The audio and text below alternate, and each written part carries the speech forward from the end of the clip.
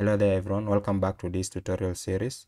In this episode, I'm going to show you how you can install Bitwarden on your Google Chrome browser as an extension. So to get started, open your Google Chrome browser and then on the search bar, just search for Bitwarden Password Manager. Then on the results that come, make sure you select the results that point to bitwarden.com. This is their official website. Click on this link. And then on this landing page, right at the top here, click on the download link, scroll downwards until you see this section with the title web browser. Then there is this option of Google Chrome. Click on it because that's the current browser that we are using. Once you click on it, it will open the Google Chrome web store.